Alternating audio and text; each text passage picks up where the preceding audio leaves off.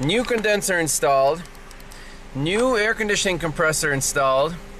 It works great, blows cold, but it will not shut up. This thing is, the compressor is always on whenever the car's on.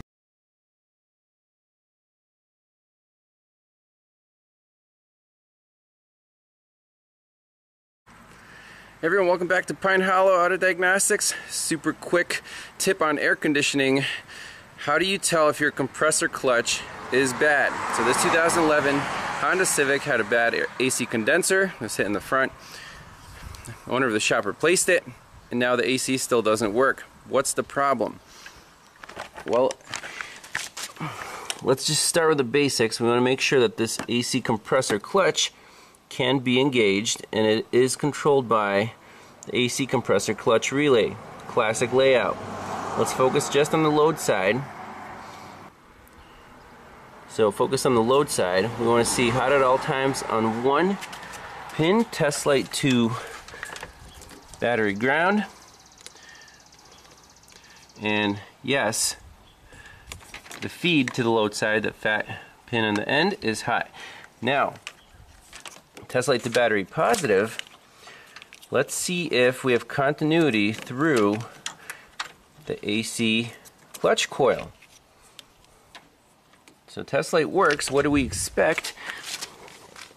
We're at the relay. We're basically jumping power through a test light to this pin. If the continuity is good all the way through the clutch coil, we should get a pretty bright test light. Most of the voltage drop is going to be across the test light because this is a low resistance coil. It draws, an amp or two, probably 2 amps. So let's try that. Test light works. Test light does not light. Okay, that's a problem. Definite problem. We're not looking at controls here or the relay, just at this clutch. Now, following the wires, this blue and red comes in, and then this red wire goes all the way to the clutch, and then it's grounded, down there. So there's no continuity. How do we check wiring integrity? All the way through. The quickest way here, instead of using an ohm meter, hook up another test light to ground as close to the clutch as you can get. Okay?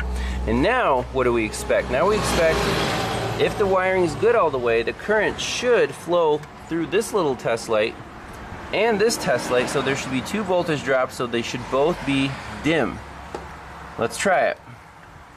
Sure enough, dim bulb there, dim bulb there. If we take this off, no continuity. So there is a problem with this AC clutch coil. Now there's a possibility it could be a bad ground from the coil, but I don't think that's the case. We could always back probe the ground wire just to be 100% sure.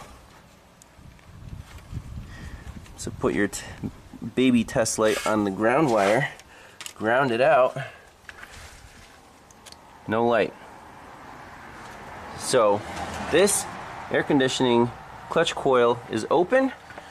Very quick, very easy, no meters, no scopes, no scanners. And I think they might be sold separately. You can go on eBay, find one if you don't want to replace the whole compressor. We're going to tell that to the shop owner here and move on to the next one. Thanks a lot for watching.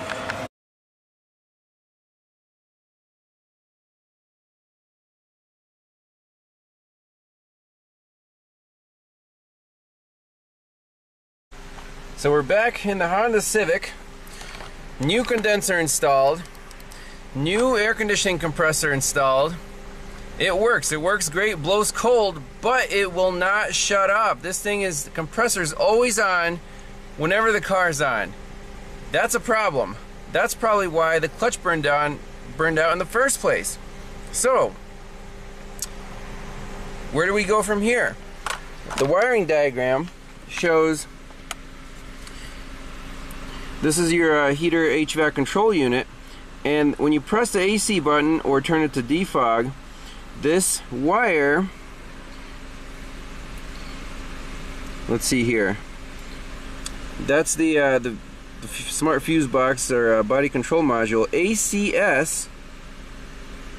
Follow the red wire. The red wire comes to our thermal protector.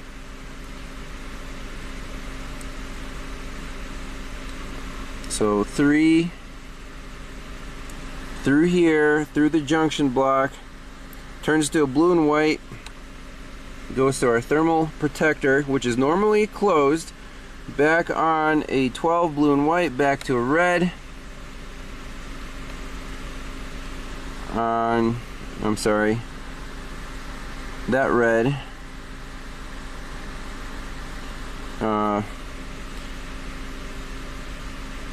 those two wires. Okay, on the blue, pin 4, and then pin 4 goes through this junction block to our thermo out, the brown. That's like the request. So it's a long chain. You hit the button, it goes through the thermal switch to the body control module, which is on the CAN network, and finally what actually turns on the compressor, there's the clutch, there's the control side, it's ground side switched by ACC, by the actual engine computer. Okay, so it doesn't matter what you do with the buttons. Turn the fan off, the air conditioning compressor and the fans still stay running. It's crazy. Let's go back and take a quick look in the BCM, see if our AC request is on. Okay, so here's the scanner. We're looking at that data pin right there. And I'm going to unplug the compressor. Okay, it says off. AC switch off. Plug that back in. On. So we're on the right track. Let's go, what's the next step? To the HVAC module, yes. So we need to determine what supplies the power, and then something switches the ground, and once the circuit's complete, then it'll say AC switch is on. So test light, the battery ground, we'll touch this blue and white wire. And here the fans kick on. It thinks the AC switch is on now. Test light does not light. So the blue and white wire comes from that red pin 3 from our underdash fuse relay box. So if that wire is grounded, it'll think you're requesting the AC signal. And what grounds that wire? Well, the heater control panel HVAC unit. Alright, so we have that control wire, the blue and white back probed, or rather piercing probe on there. When we plug it in, what do we expect to see with this voltage? If the HVAC controller is off, that voltage should stay high. It's at 10.9 right now, and if we plug it in, everything comes on, it says 7.3.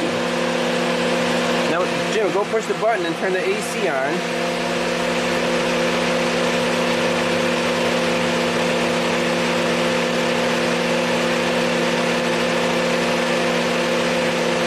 Start up the car.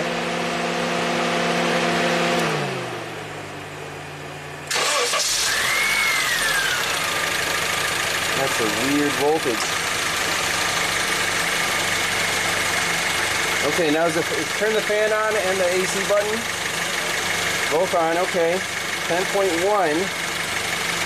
Says AC switch on. Very strange. And turn the fan off. 8.7. Wow. We might have to put a scope on this. What if that's not a constant voltage? What if it's actually like a duty cycle or something? That's nuts. Alright, so ignition switch is on, fan is off, right Jim? Right. And with the connector unplugged from the fuse box sense circuit, we have about 11 volts. Okay. Start the car up. We'll make sure we have battery voltage on here.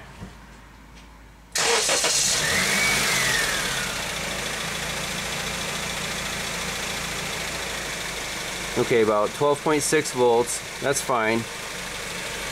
Now when we plug the connector in, fans off, AC's off, look what happens on the scope.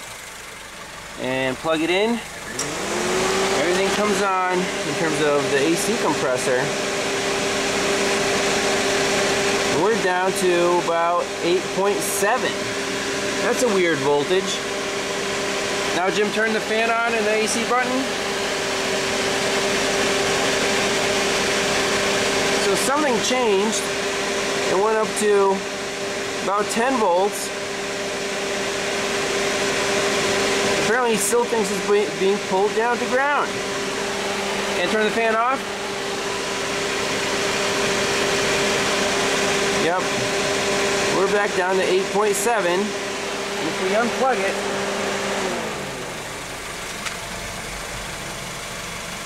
back up to battery voltage. So anything lower than battery voltage, like lower than 10 volts, is going to kick on the AC compressor because it thinks the button's being pushed. And in the HVAC module, there was a slight difference. Let's go back and review.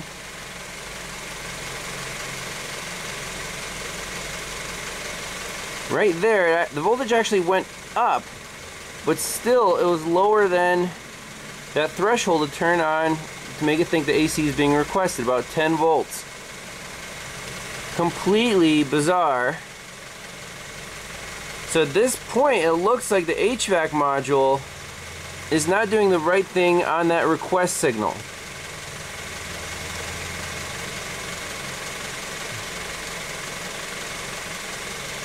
Crazy stuff. So quick experiment here with the Decade box. We're pulling this wire to ground through resistance. And so the voltage will drop on that control wire. I want to see when the scanner will say AC switch on. So if the thing is unplugged, we're at battery voltage 12.73, and let's see here, the resistance right now is 10,000, so this is 30 kilo ohms plus 1, so 31 kilo ohms. If I turn this to 0, see what happens. Boom. AC switched on. 31 kilo ohms, 30 kilo ohms. Man, that is sensitive. So anything below 10 point, let's just say anything below 11 volts is going to turn on this AC system. So it's a very soft pull down the ground, and you know the HVAC module is pulling it down to like 8 or whatever it was doing. No matter where the switch was, it was always below 11. That's why our air conditioning compressor is always commanded on. I mean, that blows my mind, that little threshold there. So we need to go to the HVAC module, probably order a new one, or the other option is, if we look at the wiring diagram, this thermo out brown wire, we just wire in a manual old school toggle that will just pull that wire to ground. That'll be AC on, and if you flip it the other way, it'll say at battery voltage, AC will be off. So something like that. Also obviously tied into the fan, because when you turn the fan off, you want the AC system to be completely off. Or order a new HVAC control unit for it. But this is a really silly problem, frustrating for the customer, because for this problem they need to buy a new HVAC control unit, or otherwise their compressor will burn out again.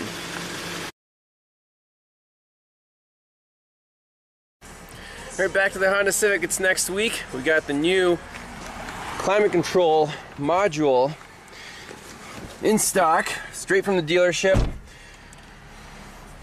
OEM Honda.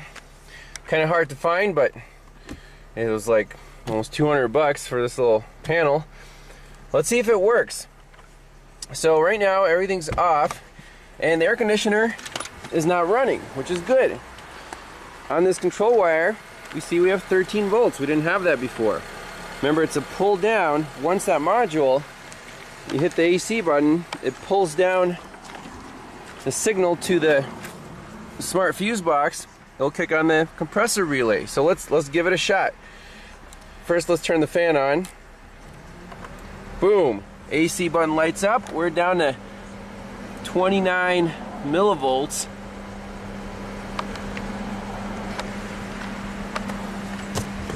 I wish the snap-on leads were a little longer, but there you go. It's grounded, and if we turn the AC button off, bingo, 13 volts. So absolutely made the right call on this. So how many things are bad? Hole in the condenser, replace that. Compressor didn't kick on. Found a faulty compressor clutch that was burned out. Replace that. Then it stayed on all the time, and I think, you know, this control panel here was just faulty, keeping the compressor on all the time. So that's a fix. Thanks a lot for watching, and we'll see you in the next one. Bye bye.